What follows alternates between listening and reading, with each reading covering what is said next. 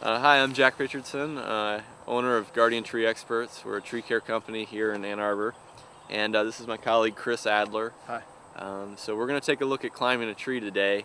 As arborists, we're forced to do this quite often, and so we're going to go through the process of how we get into a tree safely, move around in a tree, simulate working conditions, and then how we come down. Yeah, maybe we'll just try this one. Lincoln? Yeah, why don't I'm happy to do that. When removing trees, people have seen the spikes on the feet, that loggers wear, and when we take trees down, we wear spikes because it is easier to move around.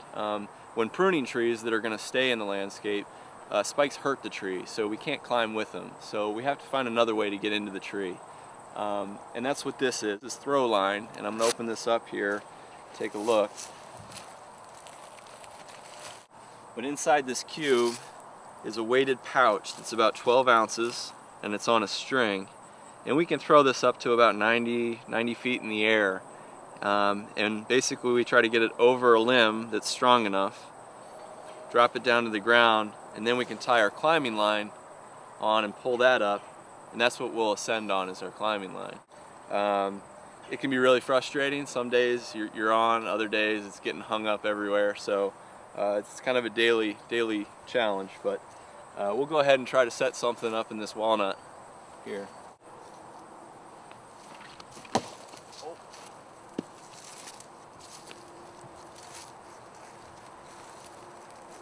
Yeah, so we want to edit that one out.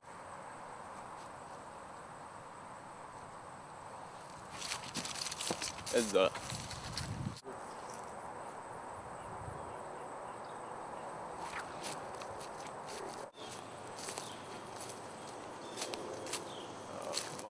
We have to look for hazards in the tree. Widowmakers, sometimes it'll be large limbs that are stuck up there. We don't want to climb up and get hit by something like that. Bees are another big issue. Raccoons and squirrels. So what we're going to be climbing here is a walnut, a black walnut, and some of the things we need to look for before we actually climb a tree is it safe to climb? Are there any defects, splits, or decay? We want to make sure we're not tied into any of those places. Isolate it over a limb. We can clip our climbing line into it. This is, what is this? Is it lava? Anyways, 24 strand kern mantle rope. So everything that we climb with in our system has to be rated over 5,000 pounds. And again, I'm 185, so I'm never going to really generate that much force. But so this line's rated about 5,400 pounds.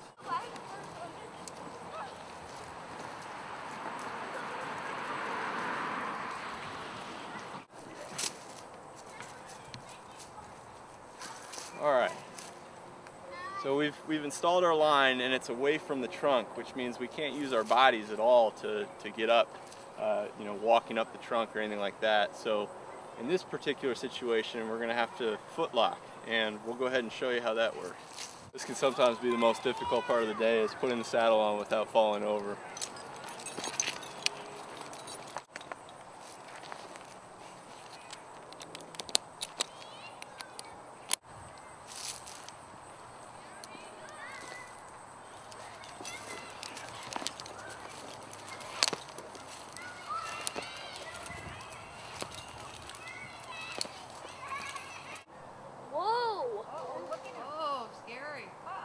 It's shaking the tree!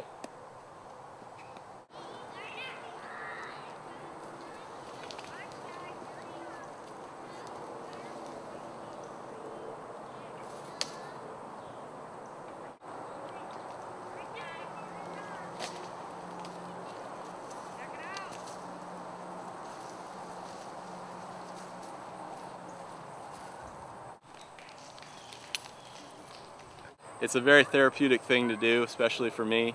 When life gets kind of hectic and crazy, it's really nice to just disappear into a tree for a little while. Climb around there. You're so focused on what you're doing, before you know it, your day's over.